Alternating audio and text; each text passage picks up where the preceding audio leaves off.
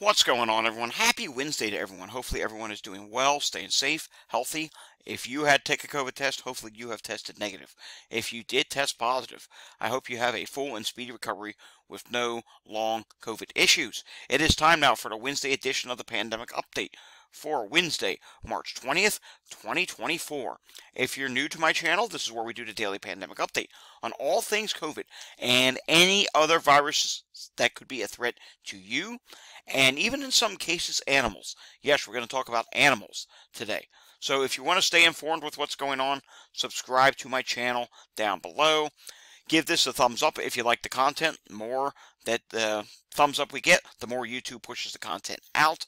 And of course, hit that share button down below and share this with anyone you know. Alright, we do have some news stories to talk about today. Then we're going to take a look at some Walgreens data, some wastewater data, and of course some CDC and state data. We're a bit early today because I'm doing my day in reverse today. Going to have a busy day this afternoon, so I think.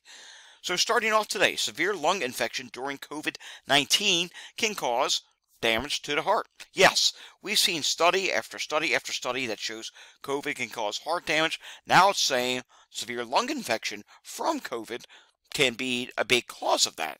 So this is something that's really interesting. If you want to read all about this, I did tweet this out, and it is on my Twitter, and I believe it's also going to be on Blue Sky. I don't think I put it on Blue Sky yet.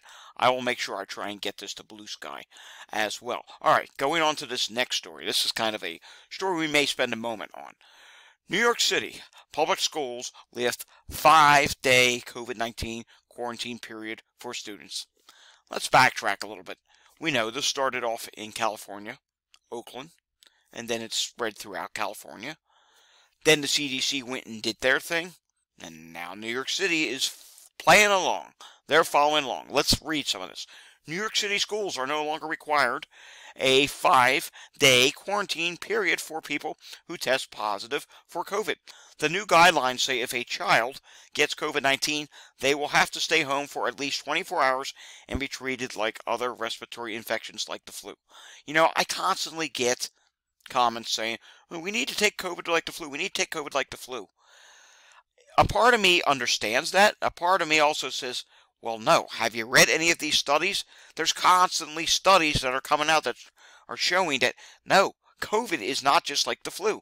COVID causes much more severe long-term disease for many people, more than the flu. In fact, there was actually a study just for that says long COVID is more severe than long flu.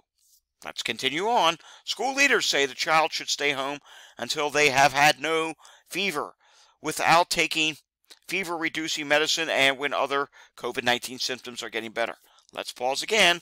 There's data that suggests only 30% of people who get COVID have a fever. So what about the other 70% that don't have a fever? Yes, they can still spread it to someone. While the mandate has been lifted, health experts say there's still a need for those to proceed with caution when faced with a positive test. And let's just come down to this right here. If the child does test positive but doesn't have symptoms, they can be at school but must wear a mask at all times. Hello? Anyone here of asymptomatic spread? And yes, the mask works, but you're not telling them what type of mask. N95 or better, or in a child's case, KN95 or better. Come on. I mean, this is just totally ridiculous. And how about cleaning the air? Yes, if a child has to go to school, that classroom should be required to have clean air. You know what? That should just be a requirement whether they test positive or not, because guess what? Clean air plus masking can actually reduce the spread of these viruses. Not just COVID, other viruses that are viral as well. Moving on. All right, moving over to something that was posted to my website that we did not share, which I just noticed the other day, which this is a fantastic content right here. You need to hear about this. This is not good. You know, polio virus, the virus that our parents, well, or maybe when you were a child, depending on the age group, in my case would be my parents, the polio virus that was around 50, 60 years ago. Yeah, or maybe in this case, 70 years ago. Well, Sudan, the country of Sudan, is detecting polio in 6 wastewater samples, causing the Federal Ministry of Health to begin a polio vaccine campaign starting in April of 2024. This latest round of polio vaccinations, Sudan will use the World Health Organization approved type 2 novel oral polio vaccine. So, yes, this is really interesting. Polio, it's coming back to haunt us yet again. As we all know, when COVID started, there was a sense of, should I use healthcare right now? I probably should stay away with healthcare. I could get infected. You know, a lot of people did not get vaccinated. Plus, COVID does wane the immune system as well. So, low vaccine uptake in children, not just there, around the world. It really was a problem during this pandemic, which is still ongoing, by the way. All right, remember when we said we're going to talk about animals? Here's the story. U.S. has first instance of avian influenza in goats. Now, I was trying to find out which state this was in, and I was not seeing that. So, I'm not seeing which state this was in, but hey, the first instance of influenza H5N1 is now being detected in goats here, right here in the United States. So, yes, this is rather interesting. We haven't talked about H5N1 in a while, but hey, I did a search on it. Sure enough, I found that. All right, yesterday, did not include this in the pandemic update. I did not see it till after the pandemic update. But two things. One, which I'll show you here. One, which I don't have here. The CDC is now taking measles a little more seriously, and they're really raising the alarms that, hey, measles is really starting to go up. And take a look at this. 15 cases of measles has been reported so far in Chicago in 2024, so that is an increase. I believe our last update, did we not say it was 12? Or maybe it was 14? All I know is 15. It's gone higher in Chicago. I just read this morning there's now a new case being found with exposure possibly in California. So yes, measles, it continues to spread. It continues to be a problem. All right, moving on to the data portion of our update now. And let's take a look at what is going on with air qualities. And we can see here, look in the southeast. We do have some yellows. We have some oranges that are popping up. We also have some oranges, yellows, even a few reds in the Mid-Atlantic and Northeast. There is a weak storm system that's moving through the Mid-Atlantic and Northeast this morning. That could be the reason why that is showing up like that. And of course, California, it'll eventually pop up here. California is continuing to have their usual problems, as is the rest of the West Coast. There it is. As you can see here, there are yellows out on the West Coast today.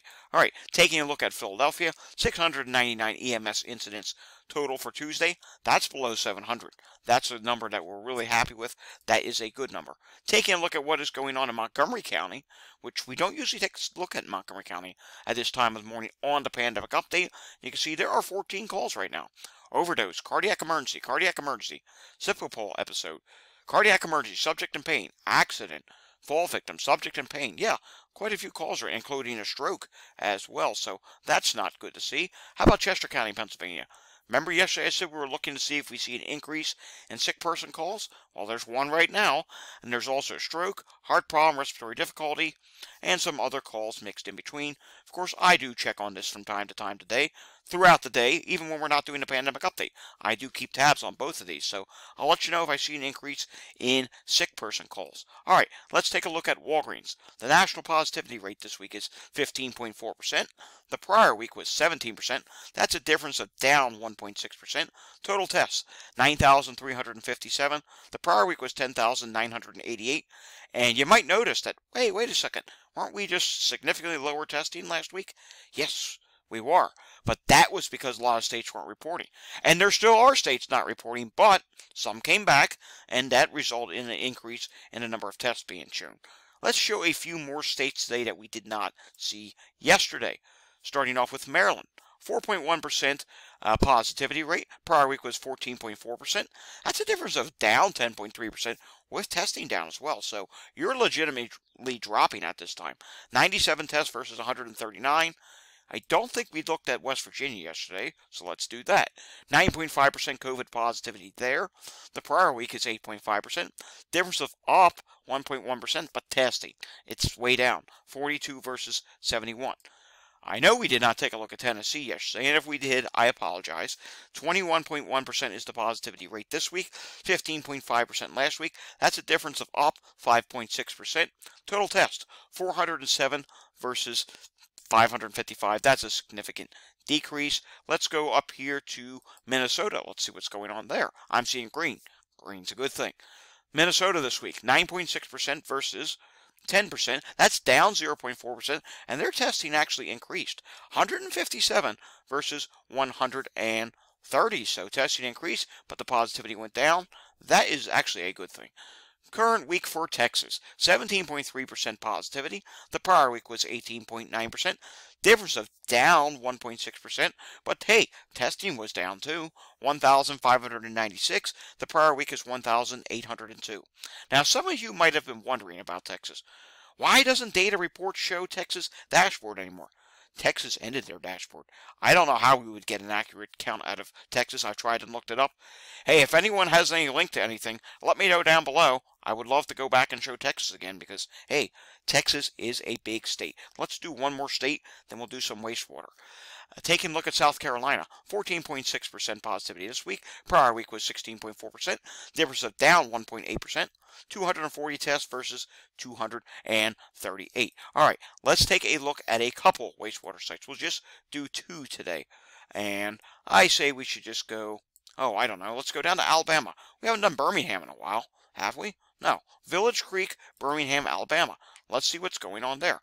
COVID, it's medium at this time and dropping. RSV is in the low category. That's good to see. Influenza is also low at this time.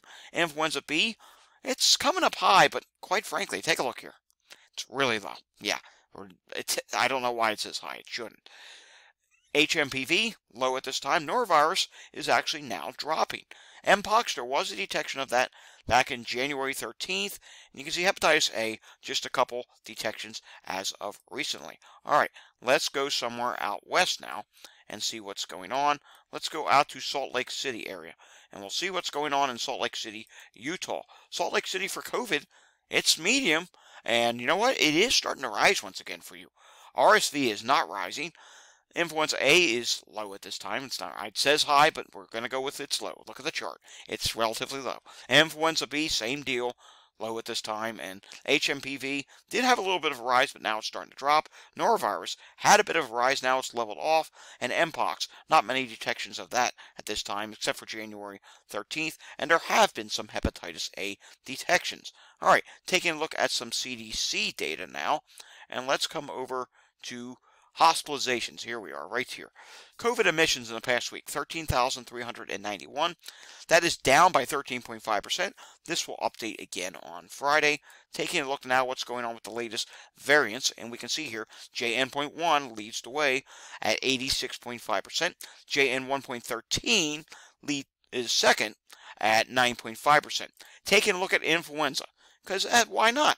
People ask me, why don't I talk about other viruses? Well, here is flu. You know, flu that impacts humans. And here it is right here. You can see there's still very high levels in Ohio and still high levels. We're still seeing quite a bit of red, but overall there is a slow and steady improvement starting to happen in the United States. We can see District of Columbia, which is Washington, D.C. It's still very high there. New York City at this time is still high, but look at the West Coast. Minimal to low levels. It's dropping there, and I think it's going to continue to drop in most places. We may see a few random states that go up again because of post-St. Patrick's Day celebrations. All right, finally today, New Jersey. 66 out of 70 hospitals reported, 329 hospitalizations, 19 people on a ventilator. Let's take a look at discharges. They've had 53 discharges, and in the ICU, 55 at this time. In fact, let's continue on. I don't think New York State has come in yet, but let's see. No, nothing out of New York State. It's the same number from yesterday. 412 positives, and yesterday they also reported that they had for hospitalizations, and I have to zoom this in. Let's see. They report for hospitalizations yesterday, 699 in the hospital and 69 in the ICU. I would like to see New York State get below 50 at some point, or excuse me, below 500 people in the hospital at some point in April. I think it's doable, but we'll see. Alrighty, folks, that does for today's pandemic update. We'll have another update, I think, again tomorrow. We'll see. And if you enjoyed this update, give it a thumbs up. You want to see more content like this? Subscribe to my channel down below. And if you know anyone who needs to see these updates, by all means, share this with anyone you know. Thanks for watching. Stay safe, everyone, and I will see you all again next time. Have a fantastic Wednesday.